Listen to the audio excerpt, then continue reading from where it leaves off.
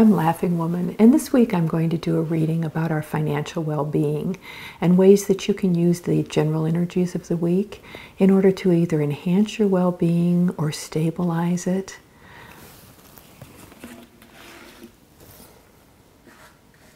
Clearly that one wants to be part of the reading.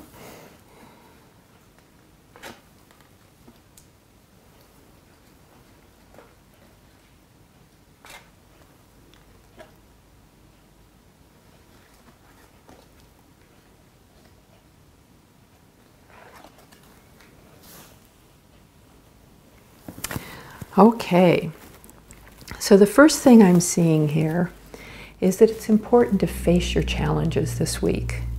So if you're having financial challenges, whether they're real or they're in your mind, things you're trying to puzzle out, it's important to deal with them directly this week. Don't try to avoid that kind of stuff.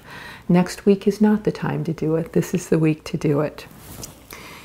It's also very important this week for you to give yourself permission to step to the next level in your financial world, whatever that next level is with you, whether it's a career advancement, whether it's going from making investments to making more investments, or whether it's going from subsistence living to being comfortable in your life.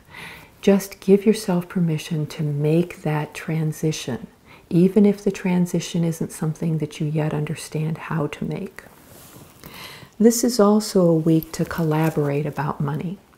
And what that would look like is either you find a resource for finances that includes the participation of somebody else, or maybe you get some advice from someone about how to handle or expand your financial world.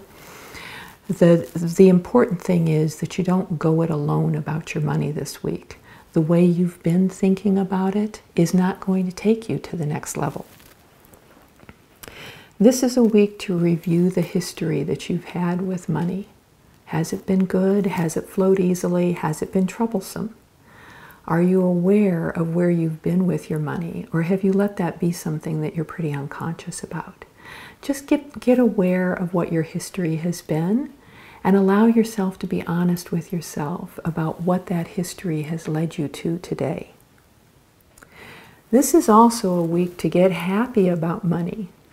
Money is something that in today's world does enhance our lives.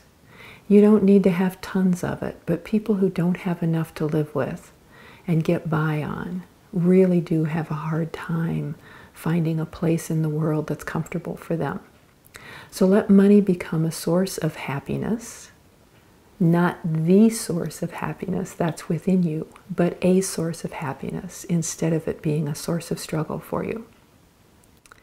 In summary this week, what you're looking to do is first and foremost be honest with yourself about your financial situation and face any challenges that are there. Whether those challenges are external in the form of debts that need to be paid or obligations that need to be met, or whether those challenges are internal in the form of your beliefs about money and how you relate to it and what's available to you. It's also important for you to work with somebody about your money this week. It doesn't matter if that's an advisor or a friend or an employer.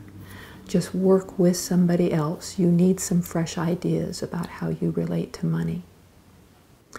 And let yourself look to taking your financial life to the next level, whatever that is for you. Have fun with this. Play with your money.